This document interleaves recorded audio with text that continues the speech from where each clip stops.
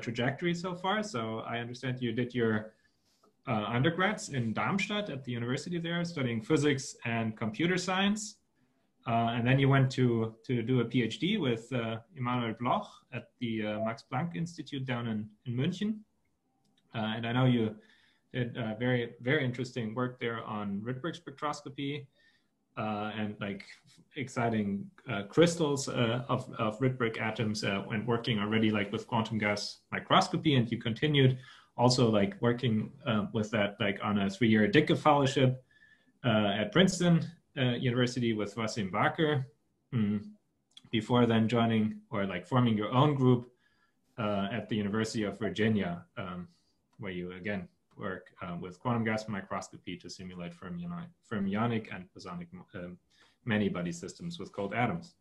And I guess today we'll hear you on your latest work on quantum gas microscopy of strongly correlated fermions in optical lattices.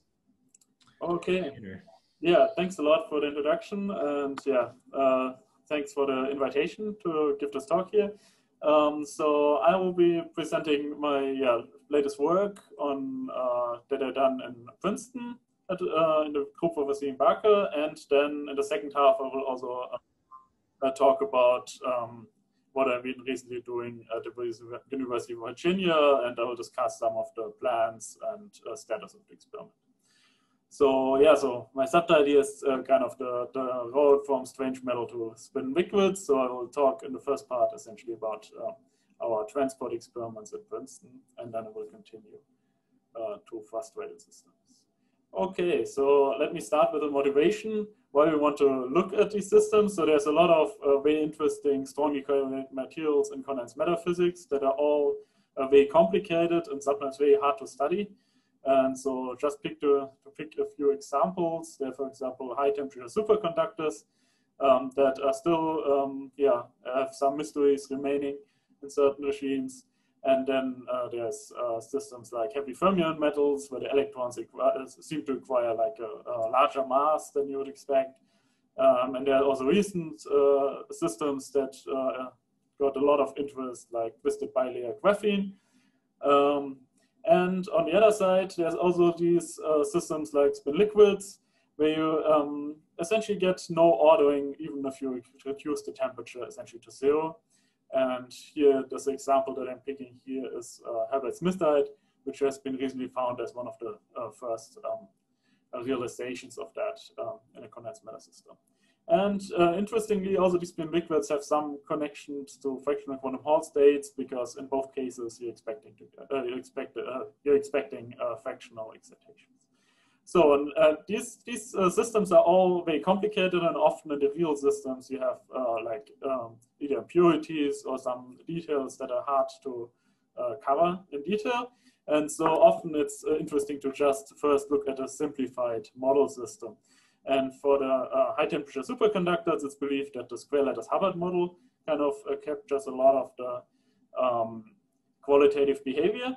And on the side of spin liquids, one could think about looking at frustrated Hubbard models. And so that's kind of now the structure of my talk, that I will first go into the square lattice Hubbard model and then later talk about frustrated Hubbard models. And so what is the motivation now to use ultracold atoms to simulate condensed matter systems? And the first thing is that for ultracold atoms, you can use fermions, and you get the direct analogy of fermions in a lattice compared to electrons in an ionic lattice in the condensed matter system. So on the left side, you see essentially the ionic lattice of and then the electrons hopping between the different sides in the lattice. And you can create a similar system in a cold atom system by just creating an interference pattern with laser beams, and then having fermions hopping from side to side. And yeah, so the advantage of ultracold atoms is then that essentially you can control completely all microscopic parameters, and that's, for example, density or interactions. And these are things that are normally pretty hard to control in a condensed matter system. And then, of course, if you create your lattice potential via interference of laser beams, there's also kind of no real lattice impurities in the system. And then also going a bit into measurements. Of course, you can now, with cold atoms, you can look at dynamics of the atoms in the lattice, because your time scales of this dynamics get into the millisecond regime. So you can really track what's happening, which is very hard for it with electrons, of course. And then the larger interparticle spacing also makes it easier to really see individual atoms. And that's kind of the point of quantum gas microscopy, that we can essentially look at all individual atoms in a system. And they can even manipulate individual atoms on a certain side.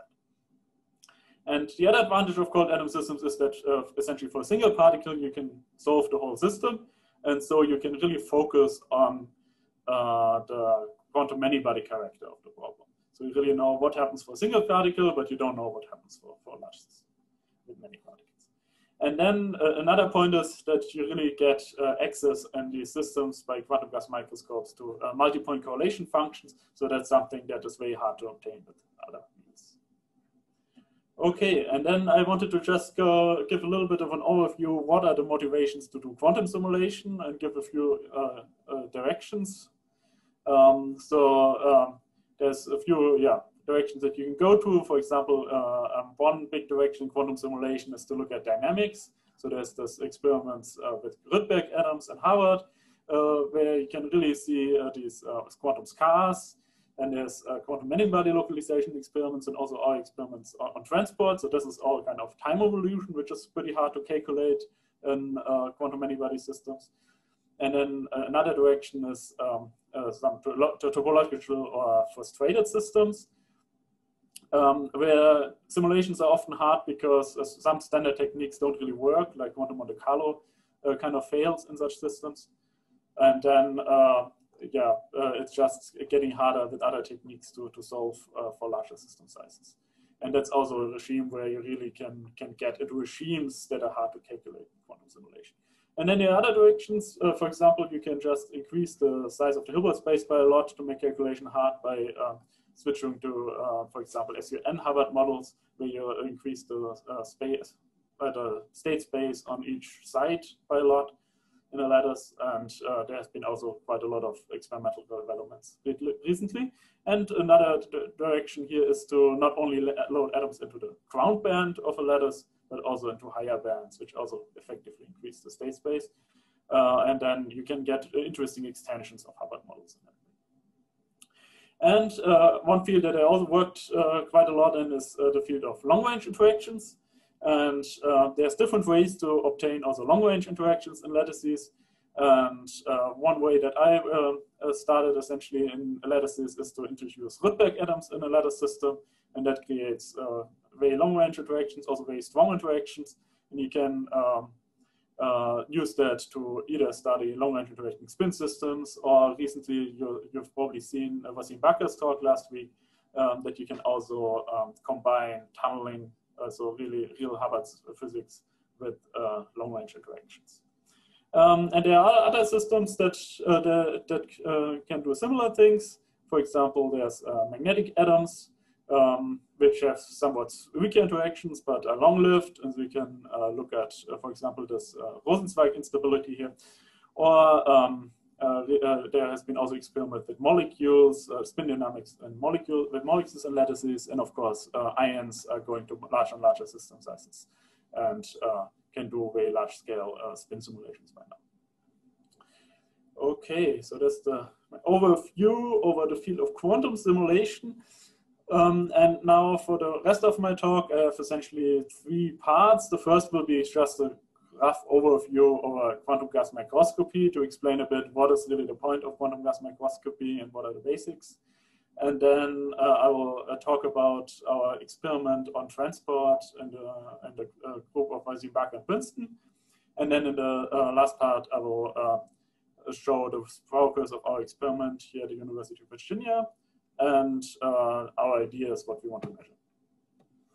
Okay, so what's the story of quantum gas microscopy? It's essentially the idea that you can really image individual atoms in a lattice, and then you can see all of the atoms individually on the different lattice sites. And this came up with the experiments in Harvard and at EPIQ. It's already like 10 years ago. And then more and more species joined, like ytterbium, and then also Fermi microscopes. And that's essentially then the place where you can start to get this analogy with electrons. And yeah, and the main thing that has been studied up to now, so all of these experiments are essentially square lattices, and they could all study either the Bose-Hubbard or the Fermi-Hubbard model on square lattices. And now, so this was kind of the step, the last step, going from bosons to fermions, and it's kind of also a question, what is next now? And one direction is obviously to go to different lattice structures, but some people also go to long-range interacting systems. Okay, and what is the main motivation for single atom imaging? And that's, of course, that you have really site-resolved observables in our system. And in particular, what you can measure here is that you can really get the density per site. And what you normally get in these microscopes is what we call the singles density. So that's essentially the density of, in the case that you have only one atom per site. So all W occupied sites get projected to 0, which is kind of a property of this imaging typically. But what you can also measure is essentially the spin up atom density. So there's some tricks to avoid the problem with doublons, and the spin down density. And by kind of adding them up, you also get a total density. But there's a different approach also that we demonstrated in Princeton, and also other groups have showed different approaches to measure the density of doublons. And so you can get essentially the full density information of the system. And then, because you kind of take a snapshot of the system, you also can get arbitrary two-point correlation. And in particular, for example, here, like a up density connected correlator. And this allows you to essentially extract real intrinsic properties of these correlations in these systems. And yeah, recently even spin density correlations came up. So if you're able to essentially measure both spin components in the same picture, you can also do spin density correlations. And as an example, I also wanted to show like a correlation between spins. So you can kind of measure the spin-spin correlation function in a Hubbard model. And then you always end up essentially with some kind of correlation panels like this here. So there's on the one axis, there's the difference in the coordinates in X direction, coordinates in Y direction. And then this is the central point, is essentially the on-site variance. And then you get the correlations for nearest neighbor, next nearest neighbor, next nearest neighbor. So you essentially see in a single panel how the correlation function decays versus distance here. And here in red is positive correlations and blue negative correlations. So you see really antiferromagnetic correlations that you can measure here explicitly. Okay, and on an experimental point of view, I also wanted to mention shortly how do we see where the atoms are in these pictures and how do we map it to the lattice. So that's essentially this problem of the deconvolution of the system, or reconstruction, how we call it. So we have this picture with the atoms. The green dots are essentially atoms if you do the image. And then you have to kind of figure out where the lattice structure lies. And you can kind of align that properly by doing some calibration measurements. And then what we're doing, essentially, we effectively fit like a point spread function at each of these lattice sites. And then by doing a histogram of the amplitudes of these fitted point spread functions, we get a histogram like this, and in this histogram, essentially, you see a peak, and this peak is essentially the single atom peak. So, and then you can say everything that is essentially a signal around this peak is one atom, and then you have to kind of find some thresholds to decide from what is noise here. And of course, there's a lot of, there's also some noise here that creates like a certain distribution around zero signal. And this is kind of a good trick to kind of effectively enhance your resolution of the imaging, because if you have a picture like this, where you cannot distinguish all atoms anymore individually, you can still apply this technique and still get a pretty clear decision what is no atoms and what is one atom. So in that way, you can kind of digitize your pictures effectively, and then only work with like with a representation that just tells you for each site if there's an atom or not. And you can show that this whole process, including the imaging imperfections, you can get like a pretty high fidelity. So yeah, so in this case, roughly 2% error in the imaging. And yeah, I should mention this reconstruction method was kind of pioneered by Stefan Kohl in the publication down. Okay, and then what do we study with these systems? If you have fermions in a lattice, so that's the Fermi-Hubbard model. So I have to show that shortly on one slide, of course. So the Fermi-Hubbard model is just hopping fermions with interactions on a lattice. And so we have a hopping term, hopping called T here. And then we have two spin components that hop the same way.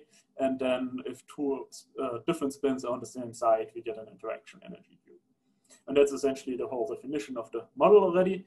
And then if you compare what you, so there's a lot of investigations, of course, of this model. And you expect kind of, also a lot of calculation suggests that it's very close to what you expect for cuprate phase diagrams.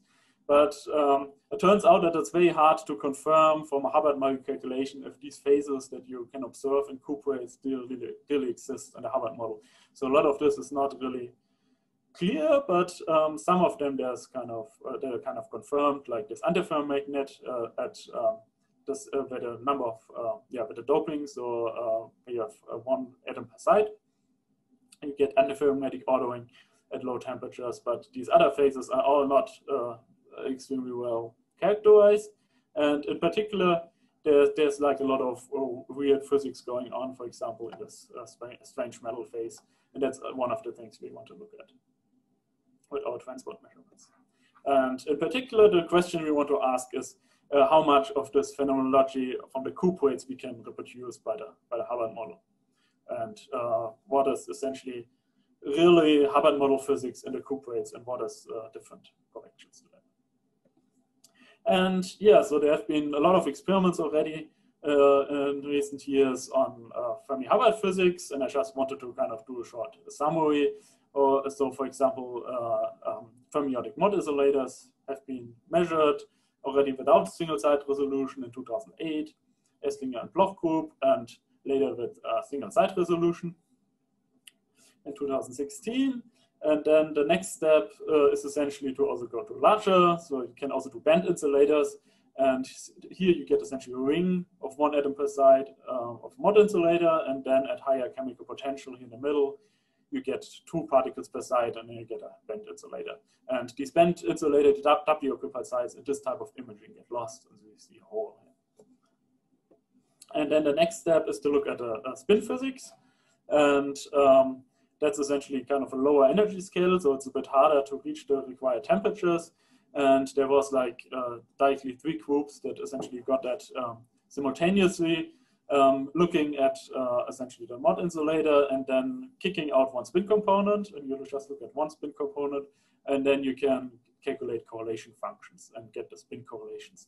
And here we have a picture from Princeton, and you kind of see here in this one region that you essentially get one of these staggered patterns explicitly here over that region.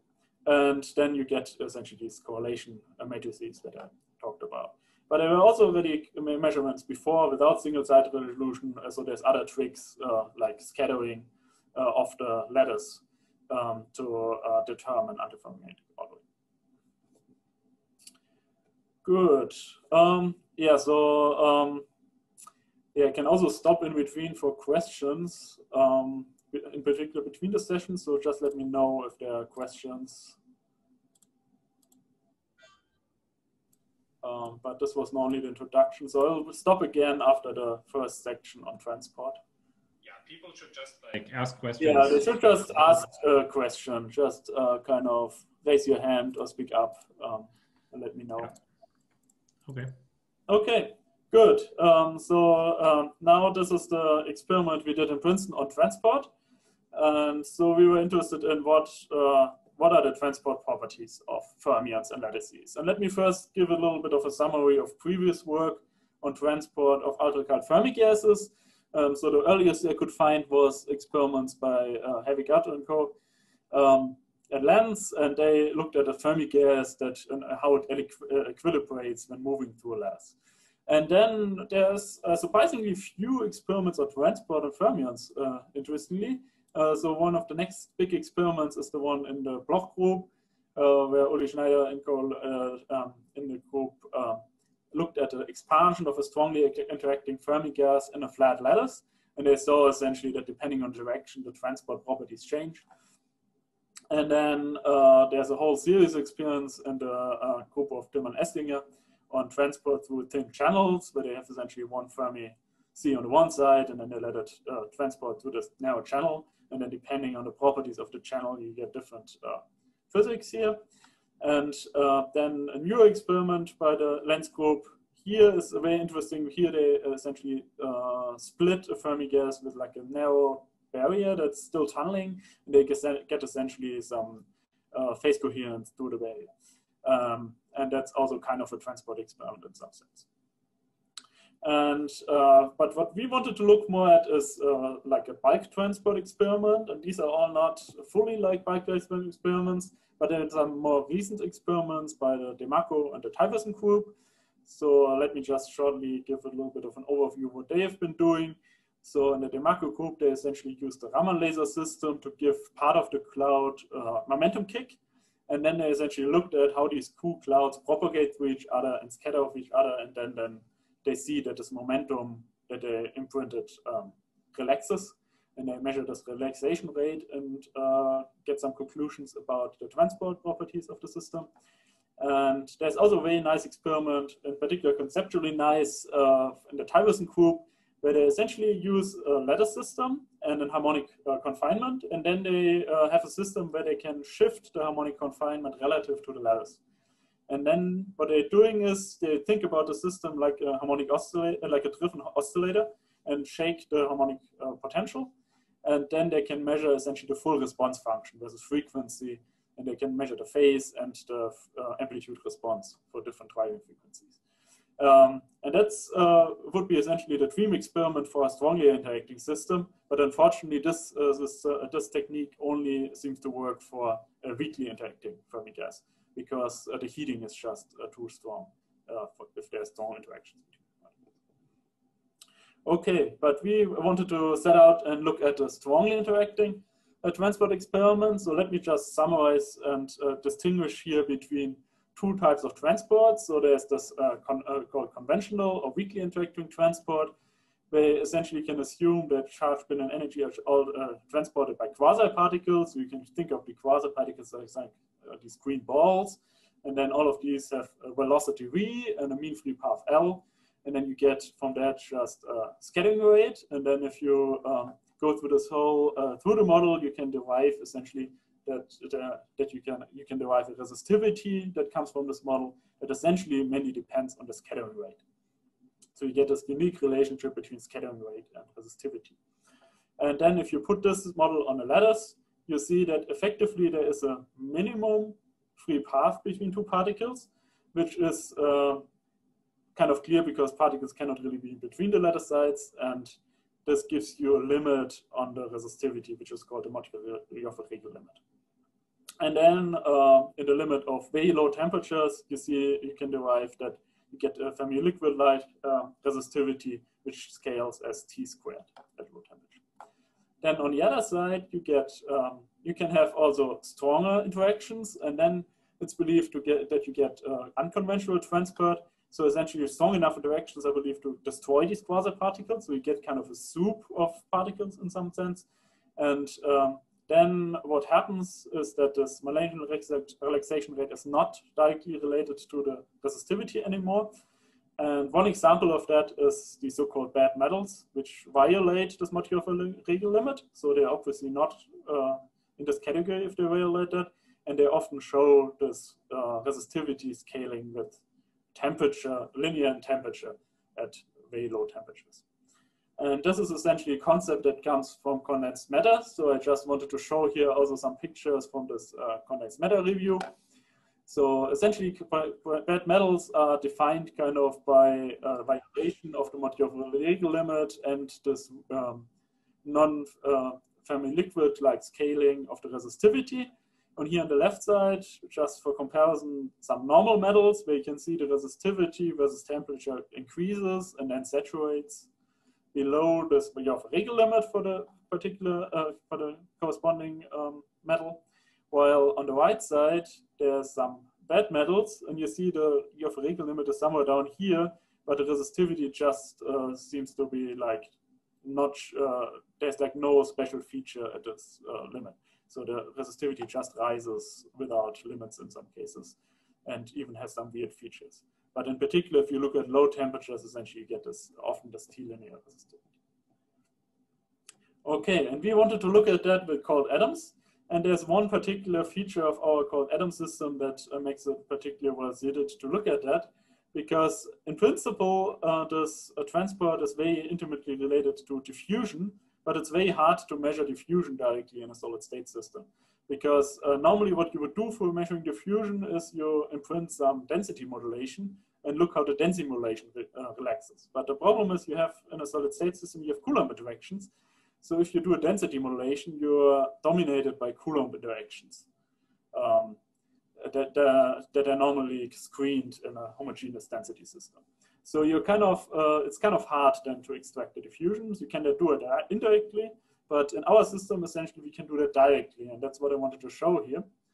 So if you want to measure diffusion, essentially, the idea is we use a sinusoidal modulation of the density. So we have a constant offset density n, and then we add a sinusoidal modulation with delta n amplitude, and then with a wavelength or corresponding k vector here with k.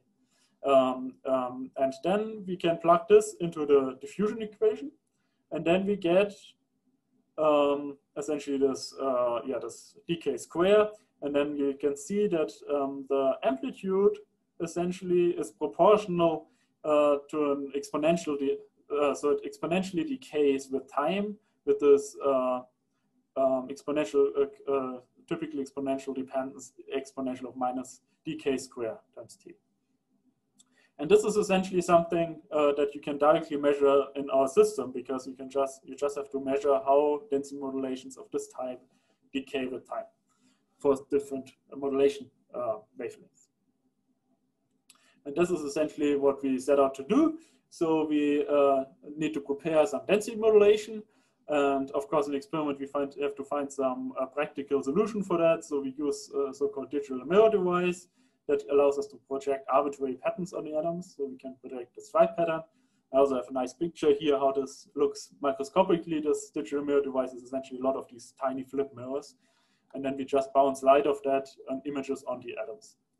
And yeah, to get kind of grayscales and so on, we just image 8x8 mirrors on the atoms, and then we can get essentially fast switchable light patterns of arbitrary shapes to the atom position.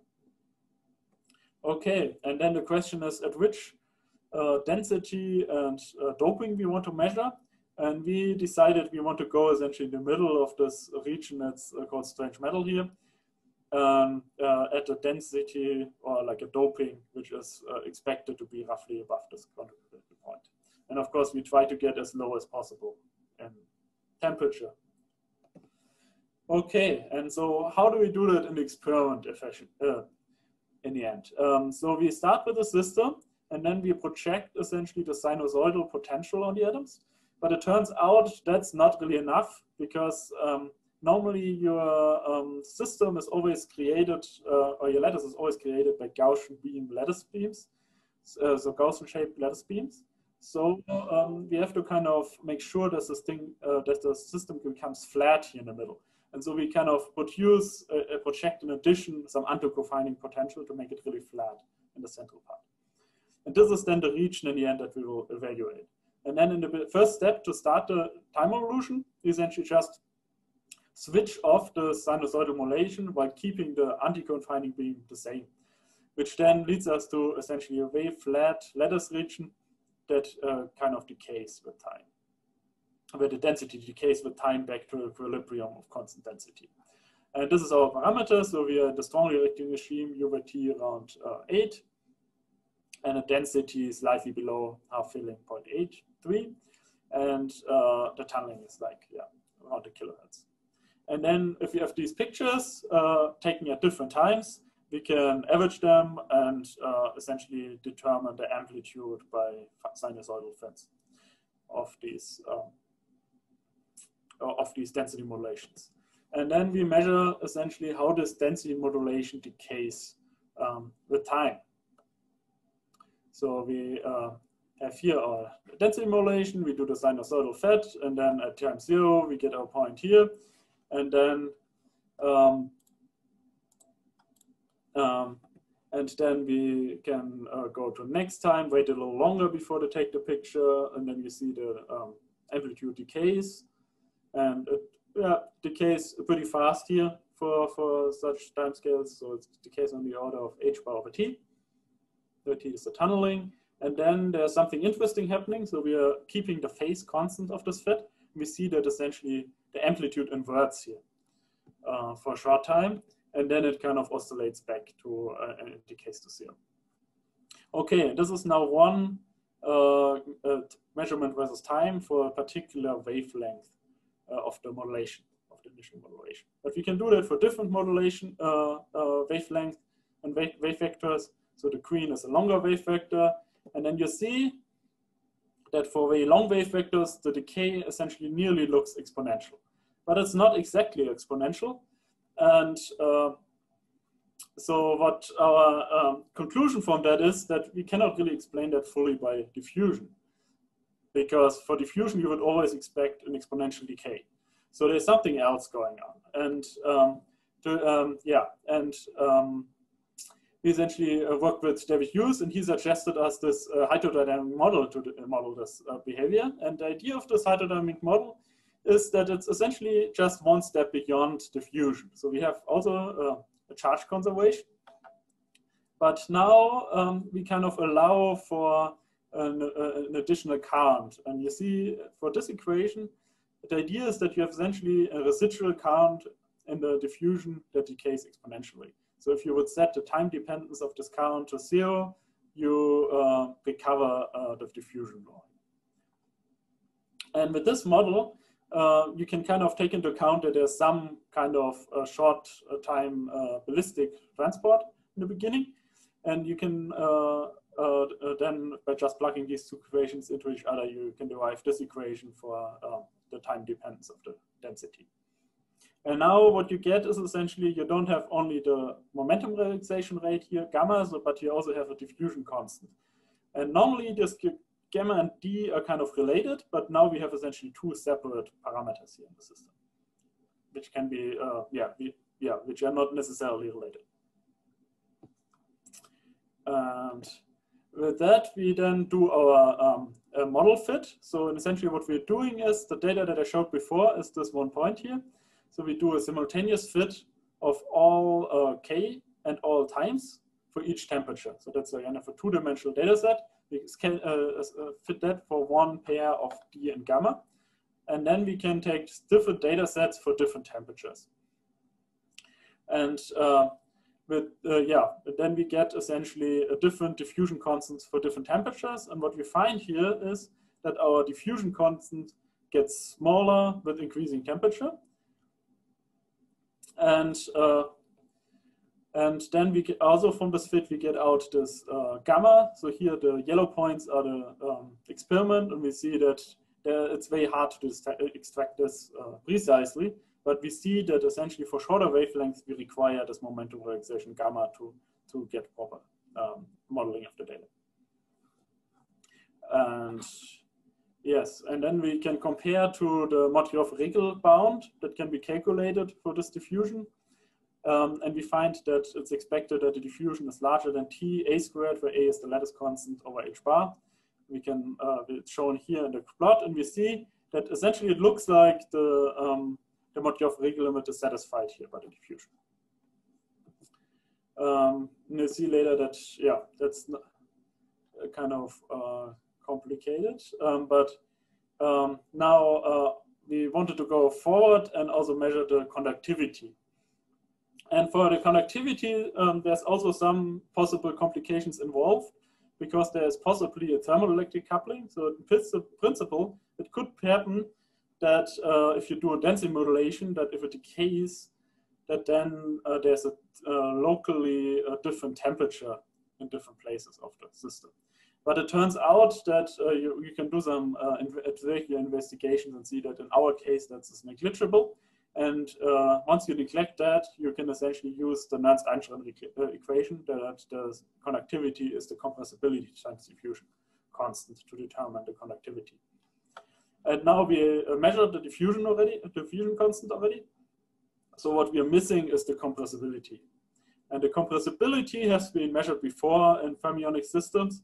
And in the end, what you can do is you just have to calculate this derivative dn by dmu, which in the end turns out to be in a harmonic potential. You can just write it as the radial derivative of the density in the harmonically trapped system.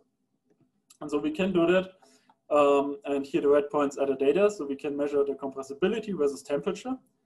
And we see that kind of surprisingly, this compressibility is not really what you expect in a simple way, because it's neither linear nor somehow exactly 1 over t, what you expect for the first order high temperature expansion. But you get essentially this kind of shape which has like a slight kink here. And then we have various theory calculations. So here the black dots are quantum Monte Carlo, and they fit essentially within error bars perfectly. And then we have a temperature Langshauss. Interestingly, the DMFT calculation, single side DMFT deviates here at temperatures that are within the range, within the accessible range of the experiment. But if you then do a cluster DMFT, you kind of recover the right result. Okay, so this all works out. So we also have now the compressibility, and then we can finally put that all together and get the resistivity versus temperature by just multiplying the compressibility and the diffusion constant. And then we find that essentially all these resistivities that we measure over the whole temperature range that we can access, it's essentially perfectly linear within error bars. And interestingly, if you now apply the Mott-Ioffe-Regel limit that's typically used in condensed matter systems, which is in our case given by the square root of 2 pi over n times h bar, we see that we get a violation of the Mott-Ioffe-Regel limit bound that is typically used. So that leads us essentially to the reservation that somehow there's something wrong with this bound possibly, and maybe the real bound you want to use is the one for the diffusion constant. Unfortunately, in condensed matter, they normally have only resistivity measurements, so that's why they developed this other bound, but maybe the one has to take into account a bit more to make that more precise. Okay, and then we can try to compare that with theory calculations. And so there's not so many calculations that really can cover this whole temperature range for dynamics. And what we found is essentially this finite temperature Langshauss method, which is essentially kind of a statistical sampling of approximate approximate diagonalization. And this works for most of the temporal range, but not for the very lowest temperatures that we have. And it recovers kind of the linear behavior. But for example, the only other technique that we could find, people that want to do it for us, was DMFT. And for DMFT, there's this weird bend here in DMFT at lower temperatures. And it seems this bend is just an artifact of theory. At least this is the only way for us to explain that. And it seems like DMFT seems to, not really cover all the effects of antiferromagnetic correlations in the system. So you would need to do a cluster DMFT, but it seems very hard to do cluster DMFT with for dynamics because of complicated corrections that need to be calculated. Okay, maybe I should make a short break and ask for questions, because this is kind of the first section about transport. Yeah, let me maybe begin with a small naive question. Like the density that you show n, yes, that's the total density, or is it spin resolved, or? This is the total density. So 0.8 is the total density. So half filling would be n equals 1, and so we like 20% below the half filling. And why, like the spin nature of like the two spin states don't matter, or like why why does it not enter your theory at all? So we use a spin balanced system. So the standard case is always a spin balanced. And of course, the interaction comes from the fact that we have two spin components. So if you had only one spin component, it would be a non-interacting Fermi-class. So you really get the interactions by atoms sometimes hopping on the same side. That's essentially, or like at least virtually hopping on the same side. That's essentially what makes the interaction. Peter, can I ask another question? Yes. So if I understand correctly, your summary of Mott-Ioffe-Regel criterion, you say that like the physical criterion is that the mean free path should always be longer than the lattice constant. And like, if you look at your sketching rate, it's all fine. Only when you translate it into resistivity, then it looks like there is a violation. But physically, Mott-Ioffe-Regel is really just mean free path compared to the lattice constant to Fermi wavelength, and there is no violation of Mott-Ioffe-Regel. It's kind of just looking at resistivity using electron density is misleading. Yes, yes. So our expectation is that somehow in the derivation of this bound, someone didn't take into account the temperature dependence of the compressibility correctly. That's our feeling, but it's not fully clear to us because this derivation is too, it involves some condensed matter arguments that we didn't fully understand deep enough to say why it's wrong or different than the other one. Because obviously on our side of the calculation, it seems to be there's no way that that something changes. I mean, we know that the compressibility is right. We can calculate it exactly.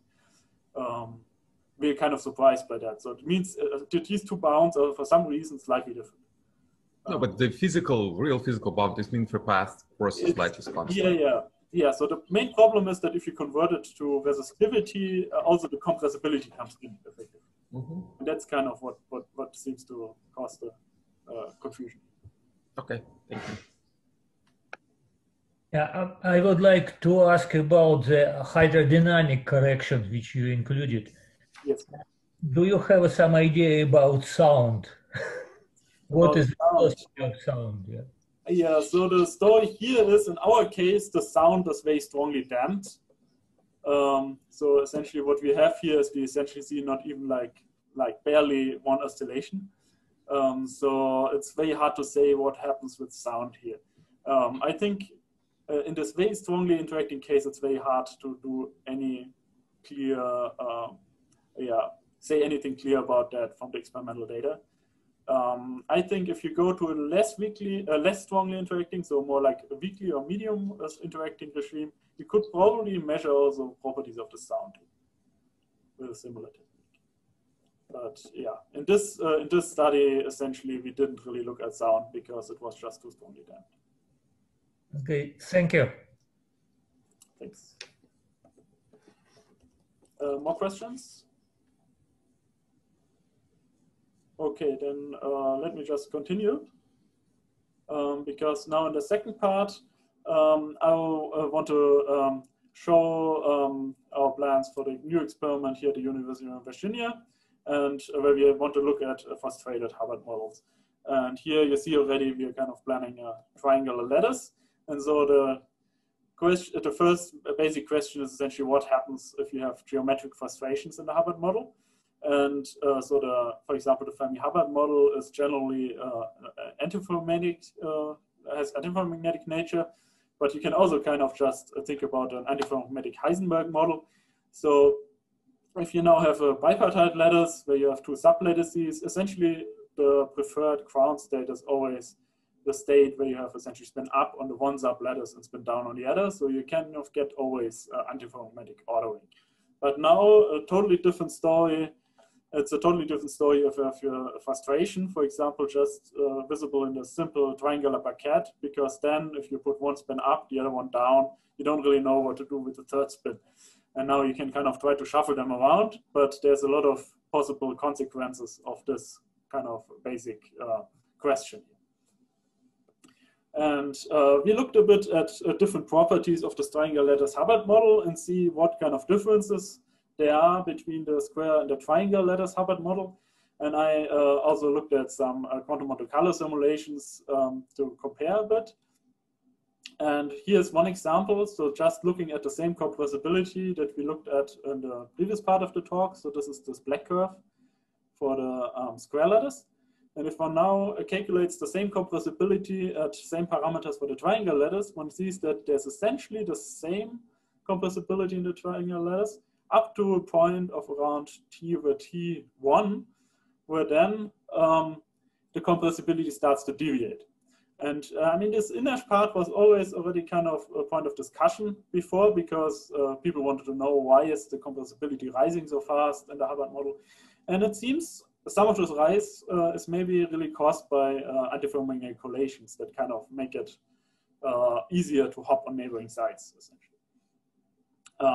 And yeah, this would be interesting to see that in a direct measurement, which would be like a, a real microscopic difference between the two Hubbard models. And another point is that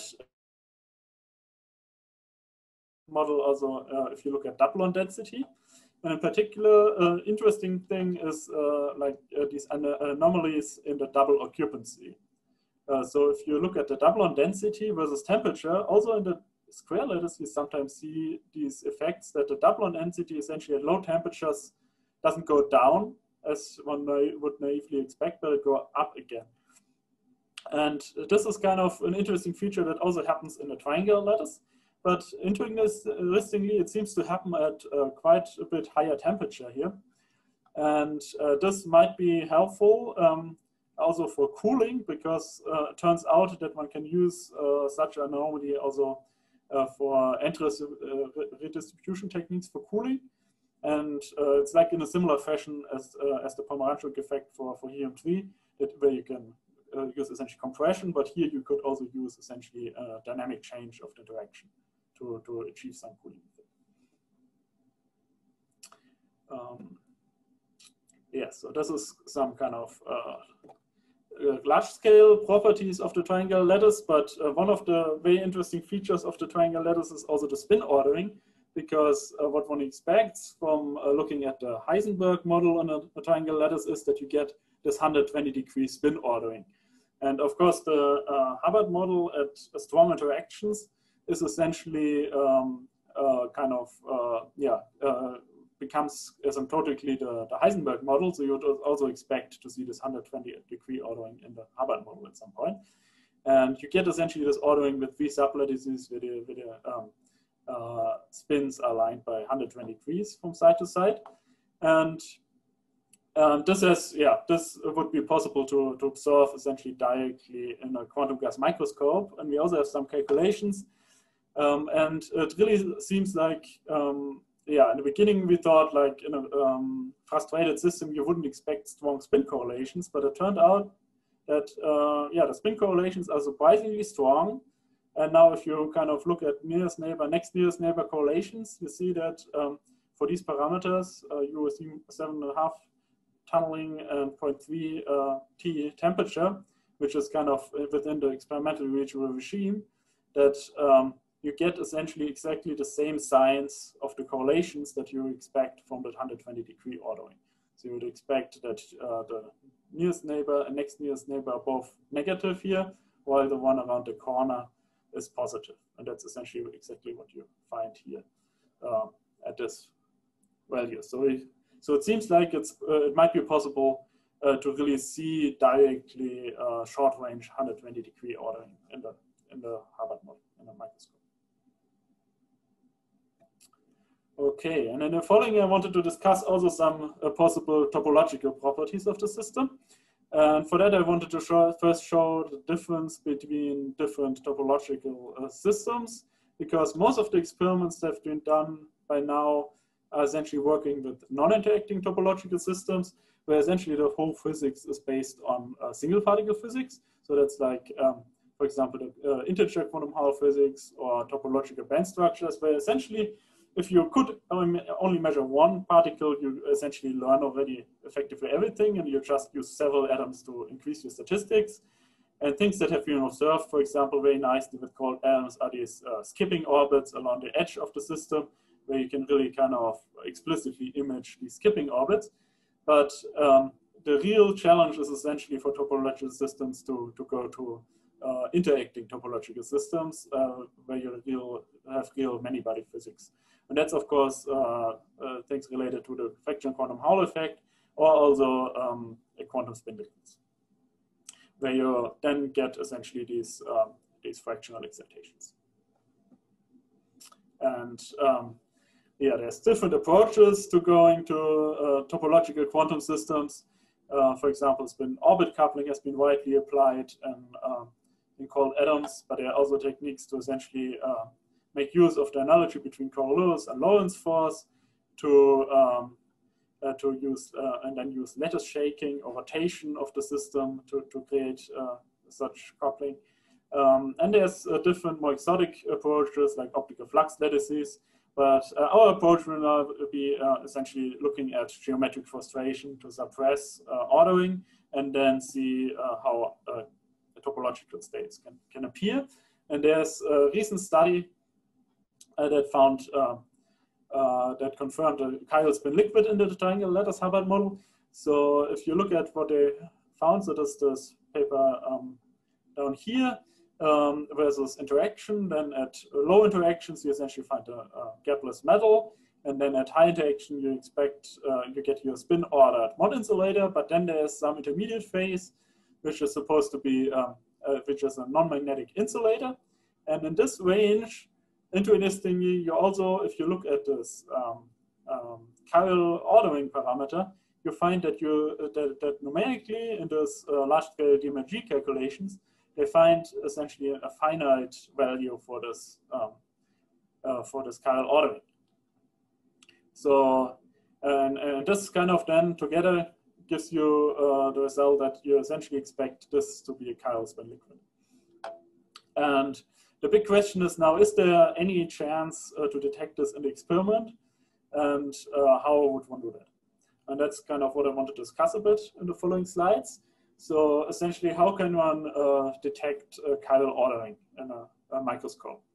So for that, one needs to look essentially at this chiral ordering parameter, which I call chi here, and it's essentially this triple product of spins on a triangular plaquette. And it turns out that if you have a finite system, you cannot really get this measurement has to essentially yield 0, because you cannot get a symmetry break, time reversal symmetry breaking in a finite system. So there are essentially two things necessary. Either you have to apply a symmetry breaking field by hand, or you have to detect correlations between varying sites. And here I want to make the point essentially that quantum gas microscope can detect such chiral correlations. And let's look at that. So essentially this is the chiral ordering parameter. It's this triple product of the 3 spins. But now you can essentially write out this thing, and it's a bunch of these 3-point spin correlators. And now you can essentially write these out, and in terms of the quantum gas microscope language, which is essentially the up and down spin density, and then you figure out that this all kind of cancels out, and you end up just with the singles up and singles down densities in 3. So it's essentially a lot of single a 3-side spin up or spin down density correlators. And these can be in principle measured. And in particular, one can also calculate these correlators then between 2 triangles here. And to really perform the measurement, what you need is essentially you need these correlators of this type, which means you have to kind of perform local spin flips. So what you need to be able to do is essentially to split this spin by from the SX to SC basis. And we are planning to do that essentially using a spatial light modulator and then using co-propagating Raman brains to essentially do side resolve spin flips in the lattice. And as long as the lattice spacing is large enough, that should be possible. Okay, so this is my outlook on how one can possibly detect these chiral correlations. And now in the last few minutes, I wanted to show our progress at the experiment at the University of Virginia. So we now have like a full ultracold atom experiment set up. Here it's kind of the main vacuum chamber and the optics, and here's our laser system for laser cooling. So this is kind of all the lasers that you need for laser cooling and imaging of the atoms. And then, yeah, we got a magneto-optical trap of fermionic lithium-6. So you see that here nicely through the top window. And the big advantage of lithium-6 is the slide so we can look at fast dynamics, and we can tune interactions from attractive to repulsive. So therefore, it's kind of an ideal choice for doing Hubbard physics. And we also achieved ultracold systems like molecular BSC. So this is kind of one way to detect the molecular BSC. You kind of look at the inversion of the aspect ratio of the cloud. So here it's kind of elongated in vertical direction, and then the direction changes into horizontal. So that's just because the momentum spread is larger in horizontal direction. In the beginning, it's larger after a certain time of flight. And then we also set up now a triangular lattice. So, and this is essentially our one picture that kind of nicely demonstrates that we have a triangular lattice. So this is a scattering picture of a BC of the triangular lattice. So you get the so-called Kapitza-Dirac scattering, and then you get essentially momentum components created by the short pulsed interaction with the triangular lattice, and you get this nice triangular structure. And we also started calculating all the properties like one-year functions and so on at the lattice to determine our interactions and tunneling in the system. And yeah, then currently we're working on Raman sideband cooling to image the atoms in the lattice. So the idea is essentially we drive with the Raman lasers transitions that reduce the vibrational quantum by 1 in each cycle. And then the idea of Raman sideband cooling is that you repump in a very deep lattice in the Lambda regime to kind of repump the atoms back into the same vibrational quantum. And then you have a cycling cooling cycle. Yeah, you have a cooling cycle, and that cools in each cycle the atoms by 1 vibrational quantum. So you have some setup here of these cooling beams, and we hope to image the atoms soon in the lattice. And yeah, so we did the first measurements here, and for example here, that's kind of a direct demonstration that we can do Raman transition. So we see here the carry transition of lithium, where we don't change the vibrational quantum, and then you see the one where we reduce by 1 vibrational quantum, and one where we increase by 1 vibrational quantum. And here we see essentially that our oscillation frequency is about 1 megahertz in the lattice, the harmonic oscillator vibration frequency. And recently we also have an ultracold Fermi gas. So this you can check by comparing a Fermi fit to your experimental data, which is the red box, with the Gauss fit. And we see that clearly the Fermi fit fits better, and we get a temperature of about 0.1 TOTF. Okay, with that I want to conclude. I told you about back metallic transfer in a Fermi-Hubbard system, and we observed T-linear resistivity. And there's a lot of questions remaining here. In particular, we didn't really look at the dependence on interaction here, because there was so much data that we had to take that we kind of wanted to do something else afterwards. And there's also possibilities to maybe measure magneto-resistance or related quantities.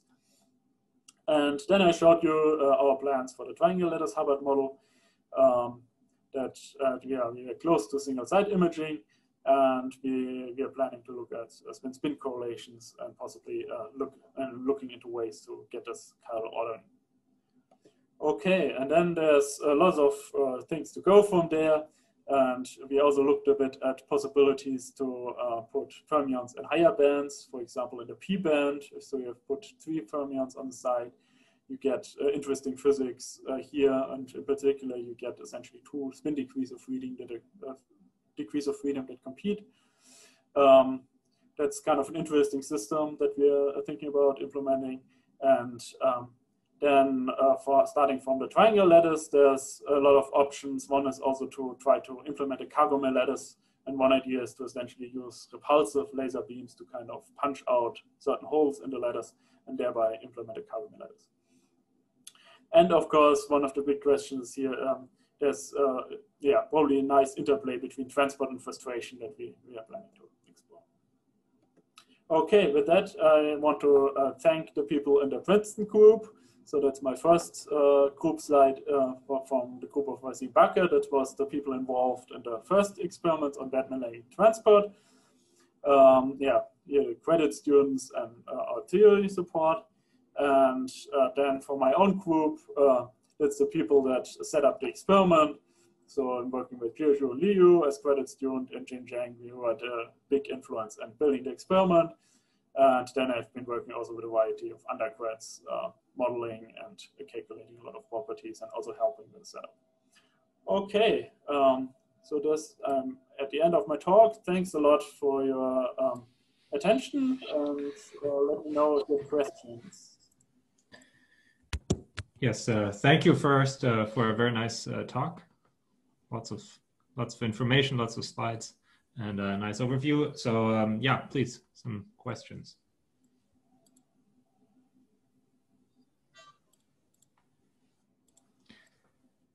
Maybe I can start. Like you mentioned, molecular BC with lithium. That was just like very briefly. Maybe you can go a bit more into details. Yeah, I went a little bit fast on that. So this is just essentially a little bit on the experimental side. So the story is that if you have fermionic lithium, you can essentially, by evaporating at the right place, lithium forms molecules between spin up and spin down atoms. And then you essentially can condense these. And so you get like so you convert the fermions to bosons, and these bosons then condense. Okay, so the composite. Okay, and the composite bosons like sit on one side then, like they. Yeah. I mean, this is not in a lattice, so it's just a big gas of molecules. Ah, okay. Right. Yeah. So we have loaded some of that into the lattice, but yeah, at this scale it doesn't look different. You know. Okay. So at this point, the main point here that I want to show is that we have we reached the required temperatures to do interesting physics in the lattice. Mm-hmm. But yeah. So we are currently working on more details on the lattice, and we have loaded some atoms in the lattice, but the problem is if you don't have the corresponding imaging techniques, you cannot show anything. Yeah. It's like work in progress. Could I ask a question actually? It's technical. So you show this like Raman-Sadban cooling, and you show this like recent pictures there. Why they're not go to zero? Like what is not going to zero? So the next picture when you show the like excitation of different segment, why like your feed like it doesn't goes to zero like for yeah. So we have some offset here. Or what do you mean by yeah? zero? Like what is that offset actually? This offset, yeah. So it seems, yeah. So we have some offset. It might be that we have some atoms in the wrong spin state. So I mean, the spectroscopy always works by transferring atoms from one spin to another spin state. And if you have atoms in the wrong spin state from the start, you get some offset. It can be also that we have some background light somewhere. So we are still investigating what exactly causes this offset.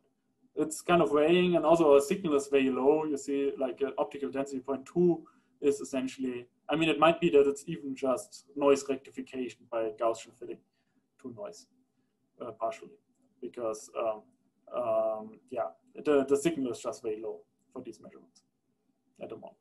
Great, thanks.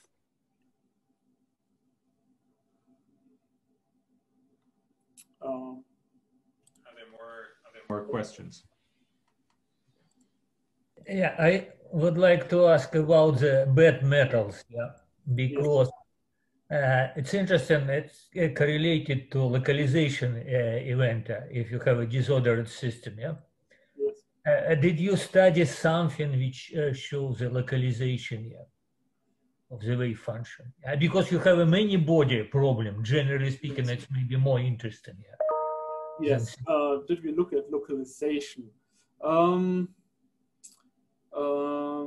I mean, in principle, the atoms. So what kind of localization are you thinking about? Like in space, that the atoms get stuck in a certain place, or? Your microphone is off.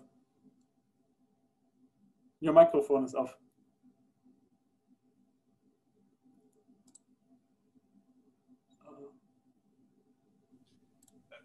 Vasily, I think you have to activate, unmute yourself and say that again. Oh, sorry for this, yeah, guys. Yeah, I mute myself. Yeah, I try to mention that. Okay, for example, when people study Mott in semiconductors, yeah, this donor band, yeah, and localization, yeah, before Mott transition, yeah, you have many interesting things, yeah, and certainly it was a single particle approach all time, yeah. Probably in your case, you have a many body system and these bad metals. Yes. Maybe signal about localization also, that wave function and not propagate from age to age. Yeah, it's localized, or at least some region of a wave function localized. Yeah. I mean, in principle, we don't know what. I mean, we don't see localization in a sense. I mean, the atoms have a tunneling rate of 1 kilohertz. So if there would be a single atom around, it would tunnel with 1 kilohertz. And we always see that the signal decays. I mean, I would expect that if you had localization, that you have regimes where the density modulation doesn't decay completely. And we always see complete decay of the density modulation that we imprint. So we don't see signatures for localization here. No, I just, again, was point that if you have a bad conductance, you may have, as a result, you may have a superconductor, you may have a dielectric. Yeah? The question, what's more? Yeah, but, I mean, we're not superconducting here. That's pretty clear. So for